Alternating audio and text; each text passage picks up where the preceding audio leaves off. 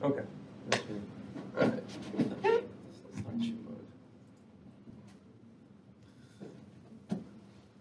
Alright. Hi everybody.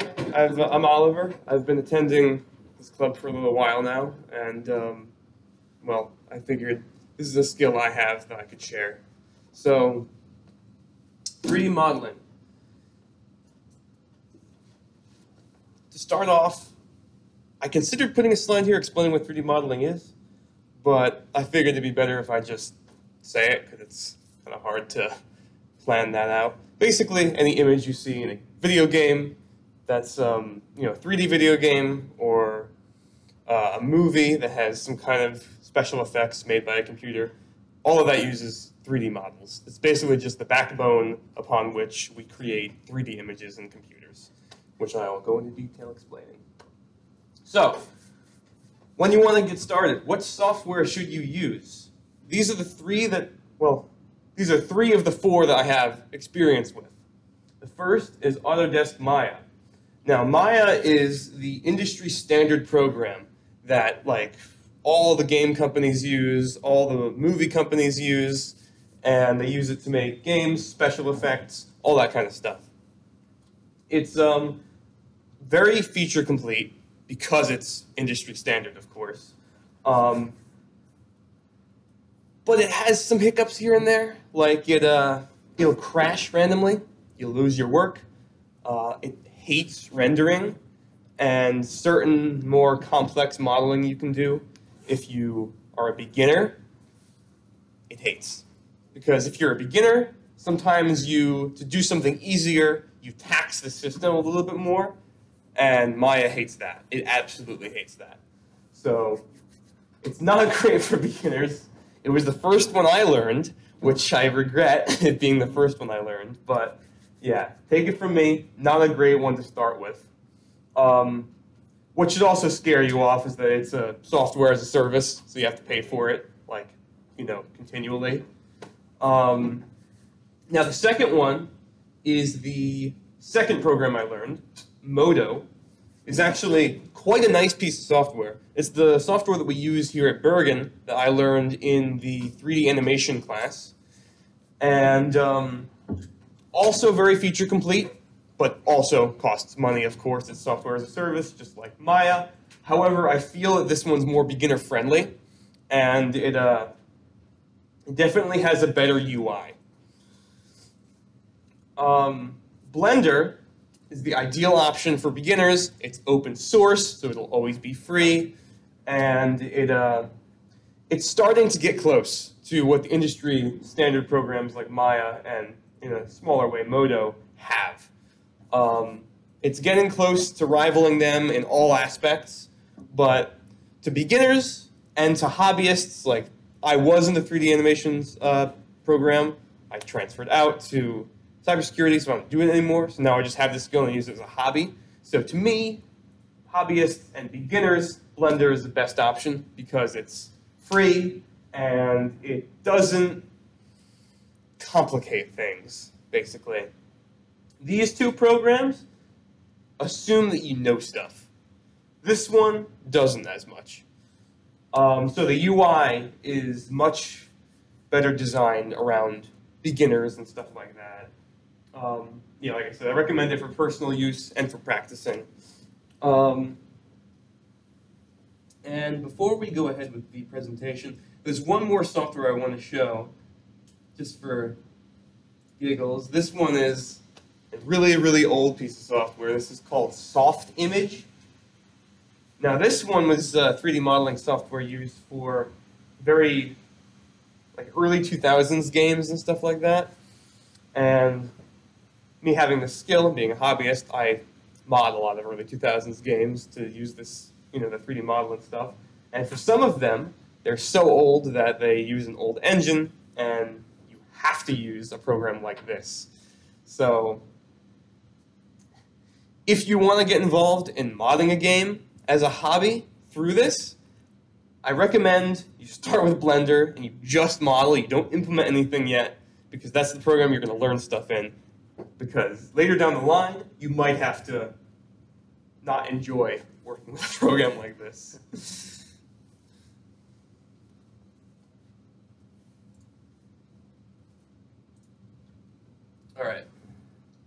Now, as I said about Maya, it's been used in many blockbuster projects, big films like Avatar and Spider-Man, and big games like Halo, and even the TV show Clone Wars, if you know that, animated the whole thing in that. It's nice software, not very friendly for beginners. Okay, now getting into actually how you model. Before we can model, there are some very basic, fundamental things we need to understand. There's two sets of three concepts that you need to know. The first being how you select stuff. So this is an example of a very rudimentary 3D model of a pyramid. Now it has three facets that make up its entire design. The first is a vertex, which is just a little point at any space and time, just a little dot. That's all it is. It's a dot that has data about where it is on a Y, X, and Z axis. Now, if you have, let's say you have the one vertex here, and you have another one over here. So then if they're connected, what you have between them is an edge. That's the line that connects vertices. So now let's say you have a third vertex over here. So you have two vertices, three vertices, an edge here, then you have two edges between them. When you have three edges that connect to each other, that's when you get a face, which is the space between all three edges and vertices that make up a solid surface on the 3D model. So as you can see, there's a vertex. There's vertexes here, here, here, here. There's an edge, edge, edge, edge, edge, edge, and the spaces between are faces. So those are all of the basic things that make up a model. Now for the types of manipulation, this is basically all the tools, the basic tools that you use to move this stuff around to get it to look the way you want. First one is the move tool, or the transform tool, if you want to get fancy. Basically, all that does is it takes the selection of, because you can select any of these three types of assets that make up this. You can select a vertex, you can select a face, or you can select an edge. So once you have one of those things selected, you can use the transform tool. Basically what that does is it just moves it around. You can use the handle here to move it up and down the y-axis. You can use the handle here to move it up and, oh wait, yeah, you can move this one to make it go x-axis, and this one on the z-axis. While you manipulate models, you want to make sure that you're always adjusting your camera so that you can, mess with them the best that you can.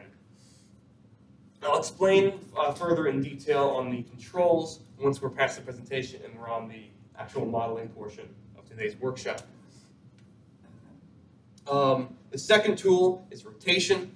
This one might look a little bit messy, but basically it's the same thing as this, except, well, this cube is, this sphere is kind of a weird one. Whoever made this one has a camera angle that makes them all look like they're very close together. But it's the same principle. There is a circle that you can move in all three of the axes, and thus move whatever portion of the model you have selected in that way. And same applies for scale. All the different axes, and this is a perfect time to talk about the middle portion, or it's usually yellow in any of these tools. For the scale tool, you take this and you hold this down, and you move it. That's everything. That's everything that you have selected in every direction. So for example, it's most useful for if you want to select the entire model, and then you grab this and you move it out, that'll make the entire model bigger. Or smaller, depending on which way you move it. The yellow tool on rotate is one of the most useless things ever in all of the programs. I'm sorry, it sucks. Basically, rotation is, why don't we move what we have selected in every axis at once, rotating? You get no control, basically. And basically you're just eyeballing it based on your camera angle. It sucks. Don't do it. Same thing with the move tool. The move tool has a little yellow box in there. Don't use it. Because what it's going to do is it's going to, you're going to use it in all axes at once, and the computer isn't going to know what you mean because you're not telling it what axes at a time. Now you might be thinking, if these things are so useless on these two, why do they exist? Well, it's because they are useful only in a certain way. So inside this yellow box, if you click the middle and you move it around, the useless stuff happens. You don't want that. However, if you do it in a spot that's, let's say, between one of these two axes, if you do this one, which is between the Z and the X, then you'll freehand it along only the Z and X axes at the same time. Same applies for any corner of this. Just don't use the middle. The middle part's useless. The sides are good.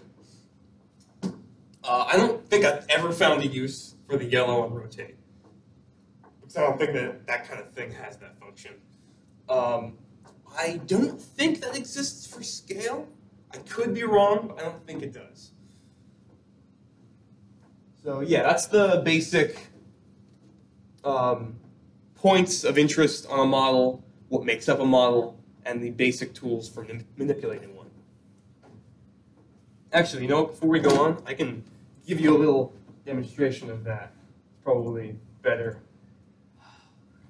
So if you guys have Blender up, and you're going to use Blender later, I highly recommend that you go into the Preferences, which you can find in Edit, Preferences, and Key Map right here.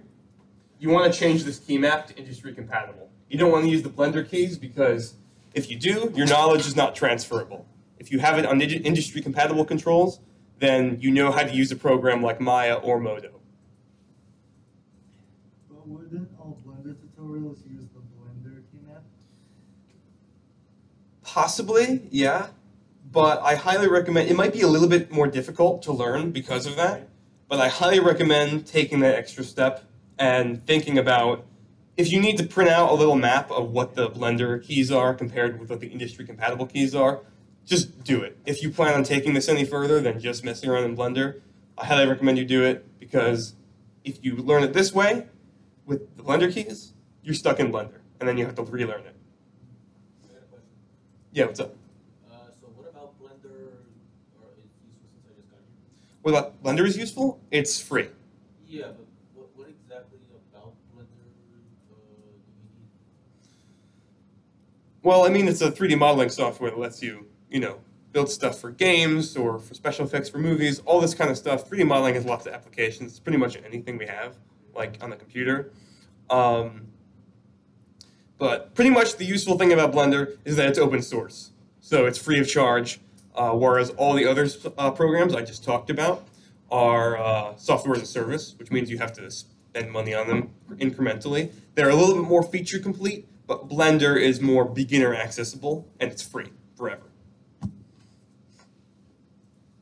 So, as I was saying about the basic tools and manipulations, here's a little cube.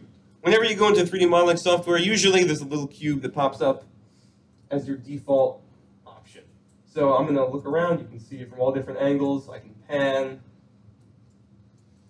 And on the side here, we can see some examples of our tools. So we have the Move tool here. If I click it, I get that little handle that popped up before. I can move it in all these different directions. I can move it up, to the side, to the other side, put it back. Now, I'm noticing now that Blender actually has something that's really nice. It has handles for you, so it makes it more obvious what axes you're going on. So the middle one is any axis, of course. Not very useful, as I mentioned. However, if you notice between the arrows here, there are extra handles. That's what those are. That's the function I was telling you guys about on the in-between of the square in the middle. Just makes it a little bit easier to see, something a bit more pronounced for you to grab onto. Very useful. Then there's rotation, which is pretty much exactly as it was shown in the presentation. And there's scale, which I can scale it that way, I can scale it this way, I can scale it that way. And this one has those handles in between as well for the different axes. And then the middle one is just everything at once. You get right in the middle. Hey, there you go. But that's an entire object of manipulation, which is nice for starting out, but when you actually want to make a model of something, you need to manipulate its parts. So up here, I'm in object mode right now. That means that I'm manipulating the object as a whole. If I go down here, I can go into edit mode. In edit mode, I can select, see up here, these three things where my mouse is. This is vertex mode, this is edge mode, and this is face mode. You can select the different components of a model using this. So, see in vertex mode, the little dots at all the corners are very pronounced and you can see them better. Now you can select different ones by holding down shift and stuff. If you want to select more, basic computer principles apply, and then I can move them. I can move those spots only on the model. Only what I have selected. And boom, you get more of an interesting shape that way. Or let's say, I'll rotate them. And it's only those spots that get rotated. Wow. Which creates a more interesting shape. Or, I don't think scaling will do, oh, there it goes, yeah, I can shoot them all out with scaling. I can go in all different directions with scaling. Now for an example of what edges will do if you manipulate them. The edges are all coming out. You know, in rotation, the whole sides come over because of the edges. And as you can see, the edges on the other side are staying as is, but they're melding to a position relative to what I'm doing. Basically, they're staying with the edges that I'm manipulating just enough to keep shape, because I'm not actually manipulating them as a whole first. Now faces, whole side like that, so the whole thing. Oh, nice. And as you can see, Make like a chapter zone. you can do all sorts of stuff. Yeah, basically, when you learn how to. Okay. What happens when you go like? Oh yeah, okay. That's a good question. So sometimes when you go a little too far, or there aren't enough points to show the very complicated shape that you're trying to make, the computer, when it looks weird like that, when there's like a little black space in there, or if it looks all scrunched up when you do that, that's because the computer is trying to guess what the hell you're trying to make. And sometimes you confuse it, and it does not know what you're trying to make. And so this is its guess. That's its guess when I do something that makes no sense. Can you move around? Can you move around to see? Oh yeah, I can move it around. That's its guess. Oh wow. When I move it in a way that it should not be possible to move. And big surprise, that won't 3D print. That won't 3D print correctly at all. It won't render correctly either. So yeah, those are the basics of model manipulation as shown in the program. There's probably one other thing I should mention too. I'm not going to demonstrate it unless we need to later, because it's a little bit more of an advanced technique, but there's two tools that will be eternally useful to you guys when modeling. One is called, it has different names in every software I've used. Usually it's called like edge cutting or splitting or knife, stuff like that. Basically, what it is, it's a little tool that lets you go up and down with a selection, and it shows a new set of lines around the entire model from the position that you have it set, and you can choose where you want to put those new lines. And basically, that just gives you more edges and vertices to work with, which means that you can make the shape more complicated. Then there's also something called extruding, which is where you select a particular face, and then when you have that face selected, you can extrude it out. But when you extrude it out, you take this face, you make another one, and you pull it, which means that there's a whole other section of rectangle that comes with it. Because if you just took the face and you pulled it without extruding, you just take this, and it'll stretch this part out. Here, I can demonstrate a few. It's probably easier if I do. I know it's more of an advanced thing, but the visual helps. Okay, extrude. I have this face here selected. Actually, no, I'll give you an example of what it looks like if I just pull it out. If I just pull it out, it's that. That's if I just pull it out like normal, just attaching to the face. If I extrude it, however, Oh, I get a new section that I can work with. Whole new section. Now, there's one last tool that's very useful in this that I use all the time, which, if I can find it,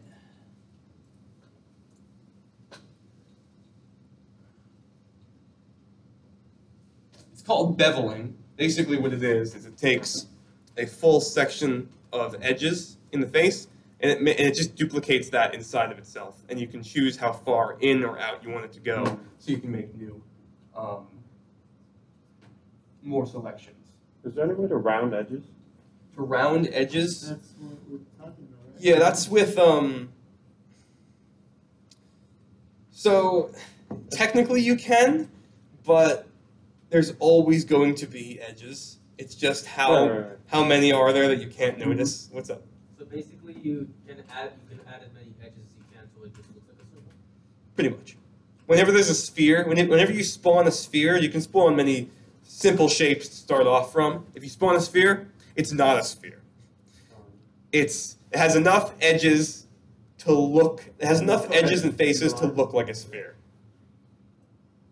However, there are certain rendering modes where you can make all your shapes look more malleable and form like organic form. I don't recommend messing with those kind of renderings first as beginners. I don't recommend trying to model things that are organic or have that kind of shape to begin with. When you're a beginner, you want to model something that looks man-made. It looks like it was made like an industry product, like something with sharp edges and points. You don't want something biological or organic looking to start. How's it going? So what's the difference between Blender and Tinkercad? Tinkercad? I don't really know. I haven't used Tinkercad, so I couldn't really answer that question for you. I can look into it, though, if you're curious after this. So, okay. Now we're getting into the process needed to actually start a model.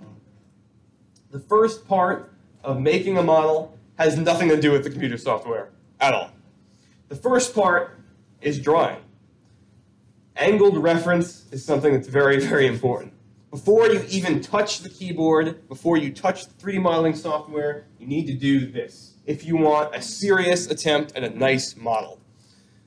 Basically, you need to think about all the different angles of your design and what you're going to need to lay out for it. I recommend not making a design with this to start. I recommend drawing out a design just freehand first, and then going back in and thinking about what it'll look like from all the angles you'll need. You need to use your own judgment on how many angles you're going to need. Sometimes you can get away with as small as 2, like this. You can see this dude from the front and from the side. And basically, what this does is if we take this image, this part of the image, and this part of the image, we can make planes in the 3D modeling software. Planes are basically they're just faces. They have no three-dimensional, aspects to them. It's just a flat face. And what we do is we take one of those, we spawn one of those in, comes down, that's the front. We take another one, we bring it in, we turn it 90 degrees so that it's perfectly opposite to this one. And we bring it down to intersect with this one. So like that. So they intersect. You take the one in the front and you apply this image to it. You take the one on the side now and you apply this image to it. So now, no matter what angle you're looking at this, you have a pretty good idea of where this guy's ear looks like on this side and what it looks like on the other side. You want to line these up perfectly. So when you make your reference that you're going to do this with, I recommend using grid paper or graph paper or lined paper if you have no other option. I use lined paper because I don't have grid paper lying around. And basically, when you go back in to create this reference, you want to think about all the different lines and dots that will make the sky up. So for example, when you're starting at the head, take the line on the top of your paper, make a dot, then come down incrementally. Next line. So the first dot's up here, so the next dots are here. Here, here, here, here, here. Make sense? So then, once you have that, you're going to shift over to the other side of the, well, not the other side of the paper, but a little bit over to a blank spot on the paper. You're going to look at those lines, and you're now going to take all those points you just made, and you're going to redo them from the perspective of the side. And you're just going to make sure that all of the different parts line up with those dots made on over here. Because then, you get this perfectly in line with each other, and you can make that intersection of planes that creates the illusion of a 3D model when you look through it, which is funny because that's what you use to make it. Once that's there, you can actually model it. Because, yeah, you implement them, as I explained, planes, you set the texture, so that way you can see it from any angle. Yeah, the reference makes it very easy to understand where to put stuff. So basically, when you have it in here, you take a primitive shape, you line it up as best as you can with a scale tool, and then you just kind of keep adding subdivisions, which are those lines all around stuff I told you guys about. And then once you add one, you move it up to line up with a key part of your reference. And you just keep adding them until you get points pretty much for every point that you've drawn. And at that point, your model should start to look a little bit something like what you want it to. Once your model is complete, this is a little bit more advanced. I don't expect you guys to want to mess with this. I didn't want to mess with this until I pretty much had to. I hated this for the longest time. This was like the biggest thing in 3D modeling I couldn't learn for the longest time.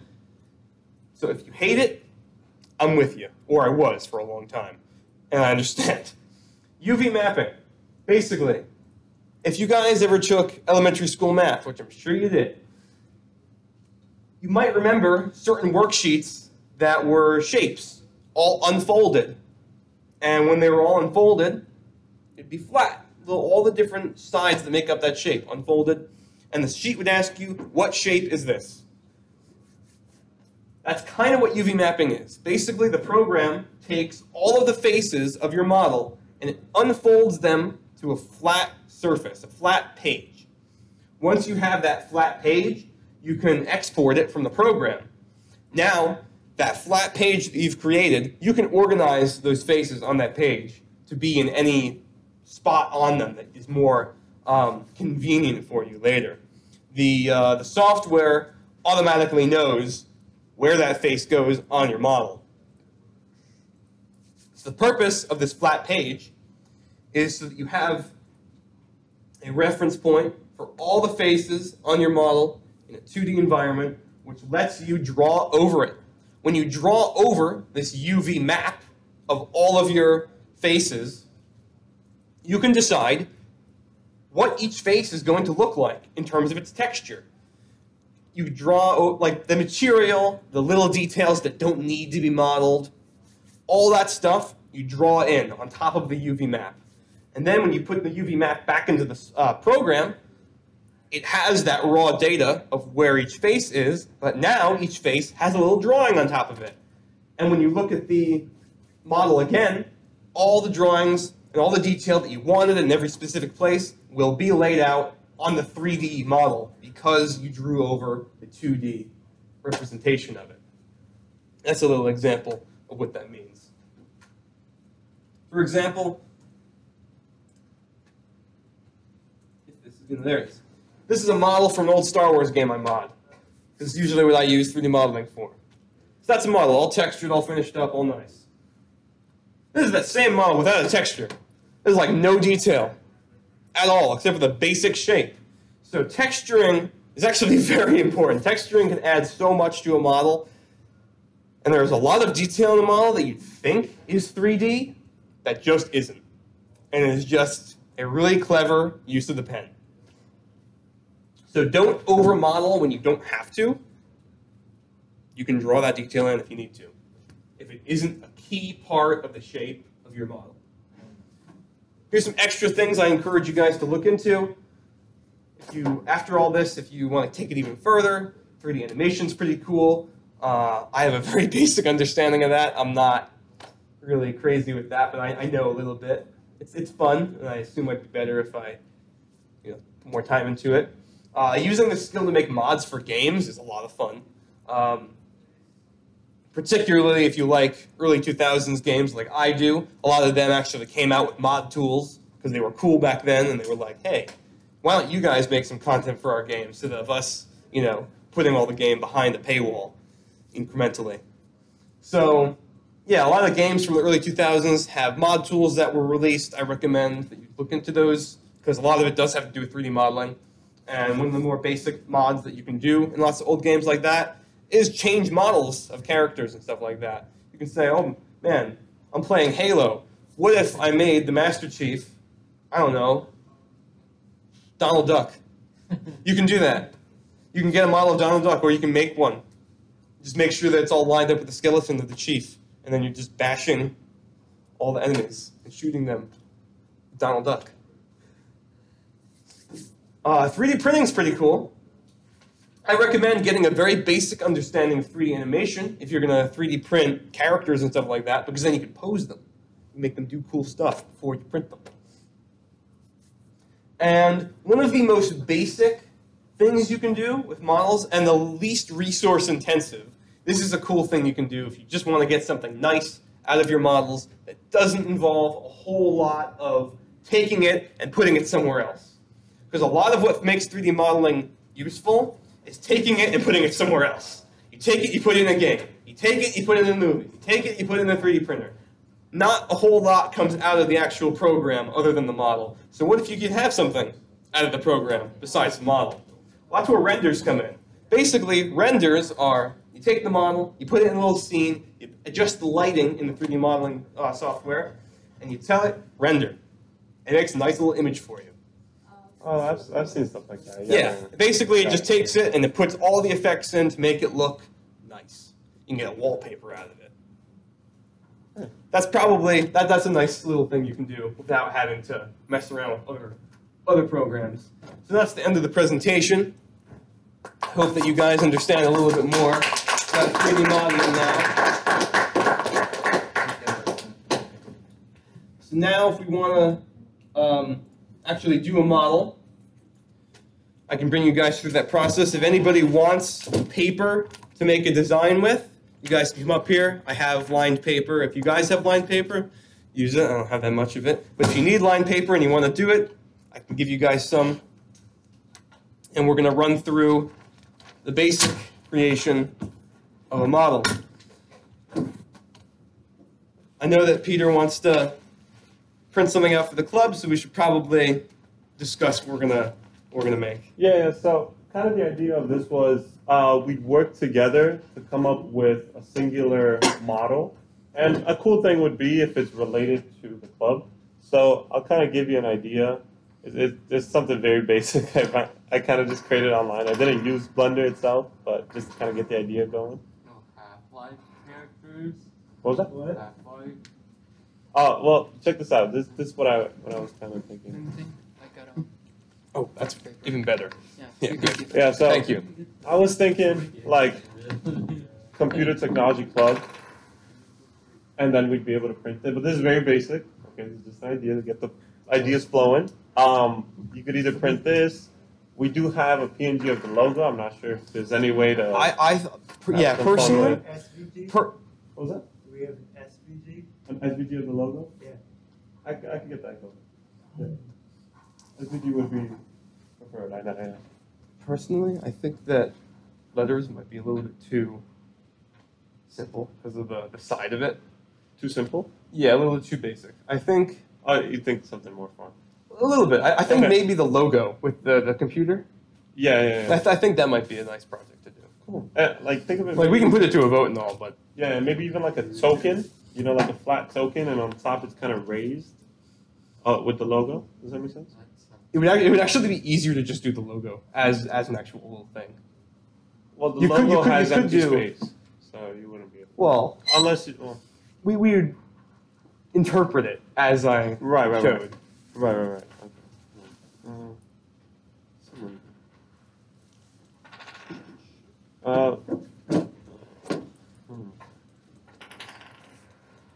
Okay, so this is the logo.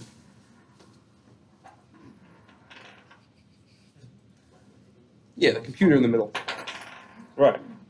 So, you were thinking we raise this. Yeah, I was thinking that we can model that. Just make Right. this a simple little thing. Like we'd come up with a side for it to make it 3D. I see what you mean. Because my only gripe about doing text is that when you have text, the side of it isn't really anything. Yeah, right. That's the only thing. If you wanted, if text is what we want to do though, that's totally fine. It's just right. you're not going to get much out of it in terms of the 3D because it's Yeah, not yeah. 3D. Like with this. Like you could add 3D to it, but it won't be that much. Right. With this, I was kind of thinking like it's like a chip, Yo, little kind coin. of little coin, Mm. and the white parts are raised. Mm. So this would stay flat. All the red stuff would stay flat. All the white stuff would be like kind of raised. And I know from the side it's nothing crazy, but it's a coin at the end of the day. Yeah. You know? Like you'd be able to feel the little text Yeah. and the, you know. Does that With, make with sense? the text. Yeah, like this would be flat. This would be just a flat coin. And on top, think of like we're placing like. You might be surprised. It's more complicated than either of the other two things. I mean, that's why I Yeah. didn't even bring that up. But let's maybe go with like I guess just the logo. Yeah. Not the logo actually. I don't know. What are you guys Clear thinking? that What are you from guys the- thinking?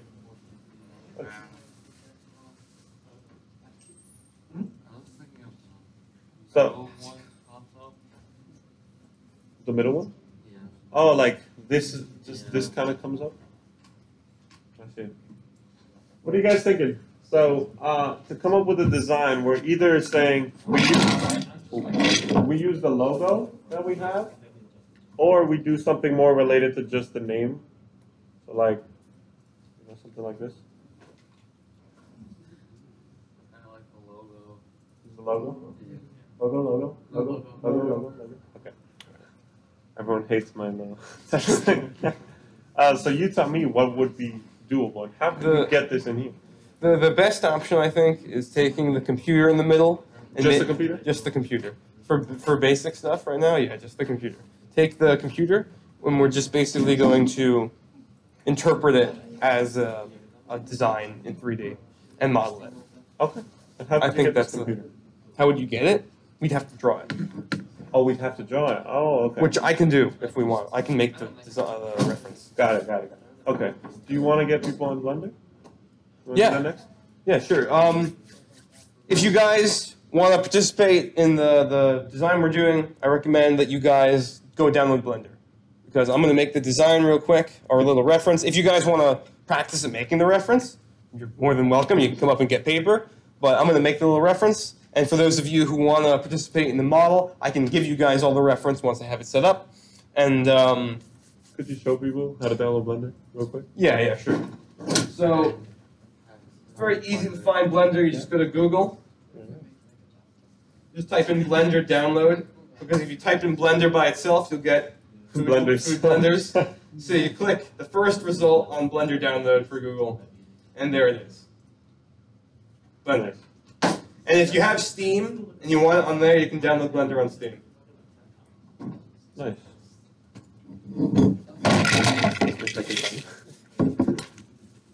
Cool. So,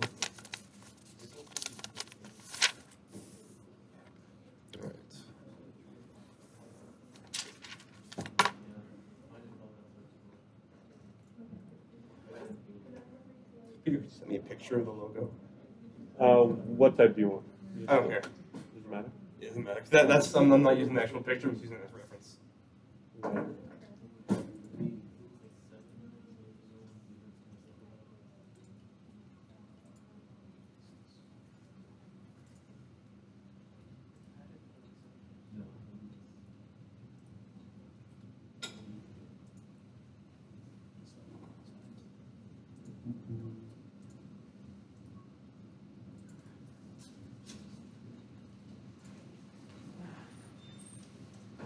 So to do 3D models, we have to be good at 2D drawing, right? No. Think of the 2D drawing as an architectural context.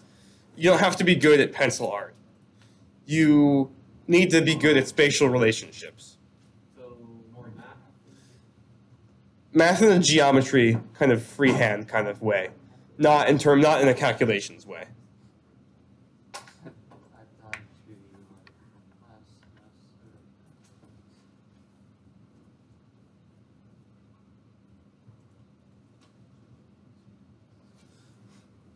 Are you?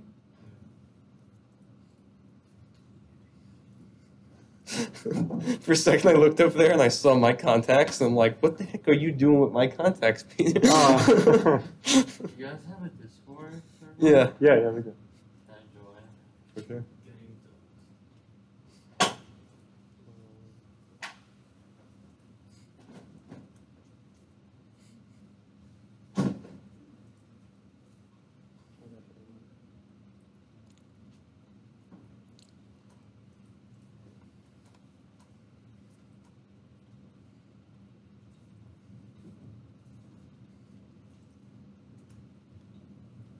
Oh, you just sent it to me. I'm like, I'm still looking up there, thinking that's yours. No, yeah. I'm like, oh, I wonder why he's not sending it to me yet. No, yeah. I have it. Okay. All right. So, Is that it? Yeah. the only thing that we're probably gonna have to make different about this is that let's see, Thank you. the keyboard and the mouse are not gonna be below it. They're gonna be in front of it. So, if you guys need paper for this, you can come up and get it. Like I said, if you want me to just make the design, I'm doing that right now, and I'll give it to everybody, and I'll show you guys how to implement it. We'll bring you through all that. What is the little circle thingy? Hmm? Little black one? I don't know. What is the little, like, sphere?